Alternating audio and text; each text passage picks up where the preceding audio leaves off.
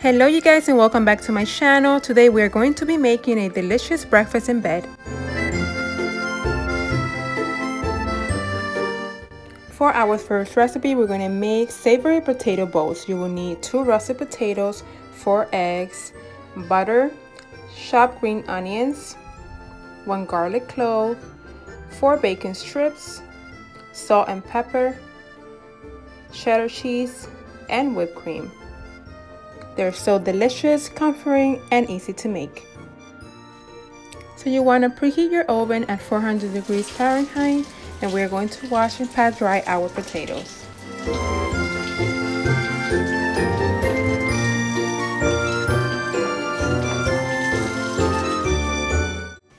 You want to go ahead and with a fork, poke the potatoes, that way it will cook faster.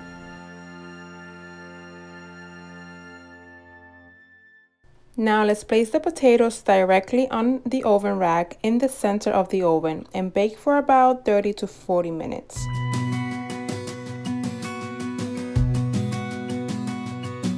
This is all the ingredients that we're going to use for those perfect pancakes.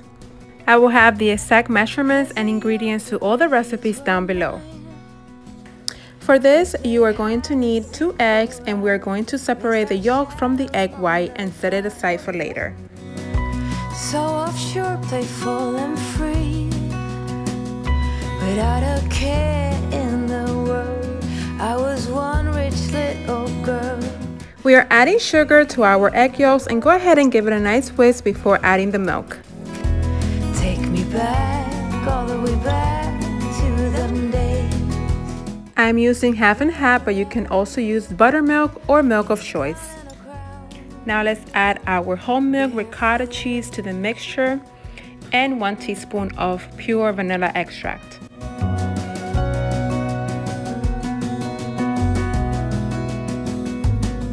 Now we're adding a cup of all-purpose flour and give it a nice whisk. We spent summers catching fireflies and winters on our skates.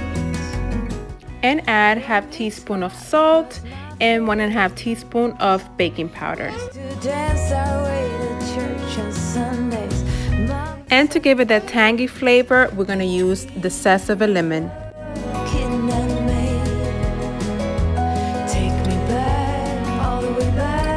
Now it's time to remove the potatoes out of the oven and let it cool for about 15 minutes.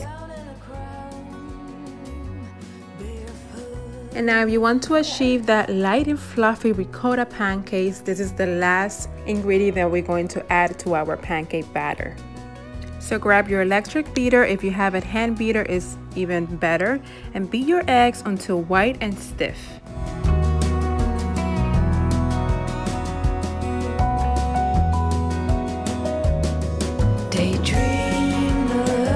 Now grab your egg whites and gently fold into the pancake mixture. I can smell the lemon and the vanilla extract. This is so delicious, you guys, and this last step will take your pancakes to another level. And now we are going to let it sit for about 5 minutes to allow the gluten of the flour to relax, which makes tender pancakes, and that's what we're looking for. In the meantime, let's slice the potatoes in half, and we're going to scoop the potato flesh and add it into a mixing bowl.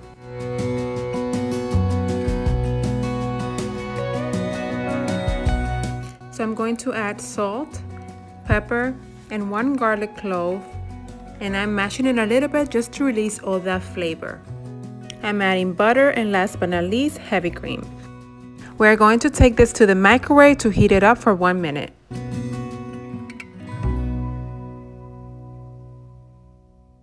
Remove the garlic clove from your cream and then add your mixture. If you like your potatoes to be smoother, feel free to mash it until you get the right consistency. For this particular dish, I like to feel the potato chunks in every bite. It's so good. In an oven-safe tray, I'm going to coat it with olive oil and place my potato bolts. My life was great till you added colors. And then go ahead and stuff your potatoes with 1 tablespoon of potato mixture. Sprinkle some cheese and then add your cooked bacon strip and top it with a raw egg. I was so generous with the mixture that my egg overflowed. No big deal. Preheat your oven to 375 degrees and bake potatoes until egg whites just set and yolks are still runny for about 15 to 20 minutes. Take me away. I want you. While our potato bowls are cooking, lightly grease your skillet with butter and add about 1/4 cup of batter. Use an ice cream scoop, that way all the pancakes are the same size.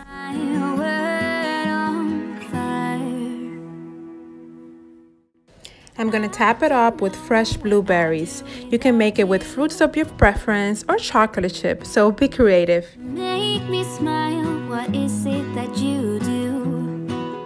So you wanna give it about 3 minutes on each side. Check for those bubbles to appear on the top. And definitely check that it's in low heat because they can burn really fast. No, we don't care about the other. When you flip it over, your blueberries cook as well, making your pancakes an explosion of flavors. Fire. You're my heart. Next, we're gonna make a yogurt parfait, which is so refreshing in summer. You want to add your favorite fruit preserve on the bottom, followed by your yogurt of preference. We're gonna do 1 layer of granola, and we're gonna top it off with fresh berries. The presentation is beautiful, it's so delicious and refreshing, and you can do it overnight. I just want you, I just need you, I don't know what.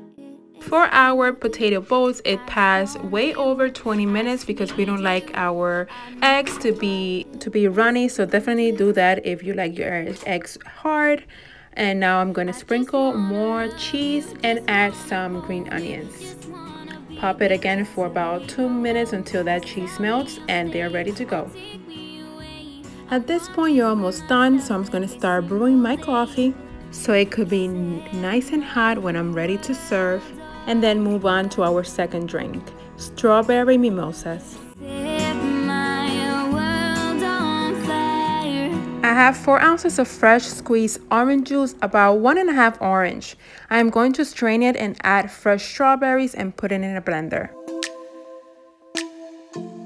Now that your juice is ready, add 6 ounces of your favorite champagne or prosecco to a champagne flute and splash a little bit of that juice. Garnish with a slice of strawberry and it's the perfect fruity sparkling drink to start your Sunday. And now we're going to assemble our breakfast tray. To make it easier, assemble your tray, prepare your pancake batter, your yogurt parfait, and the coffee the night before. That way you don't have to wake up so early. Just make sure to heat up that milk for the perfect cup of coffee. When assembling a breakfast tray, I think you should include fresh flowers because it's all in the details, you guys. I'm including this rich purple hydrangea that goes so well with my dinnerware.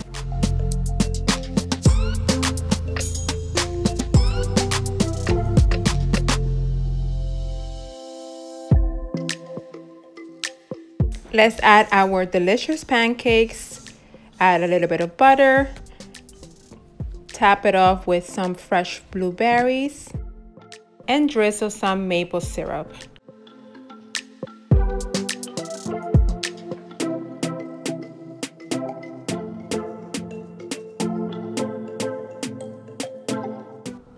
Let's take our yogurt parfait out of the fridge and add a mini spoon.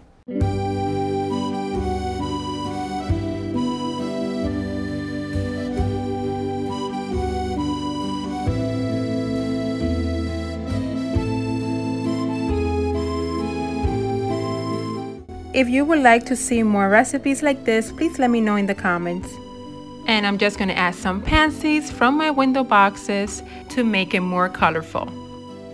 And this is it, you guys. Your delicious and impressive breakfast tray is ready for that special person. I hope you got inspired to recreate this delicious recipe to show some love and appreciation to that special person. I will see you guys in the next one. Bye!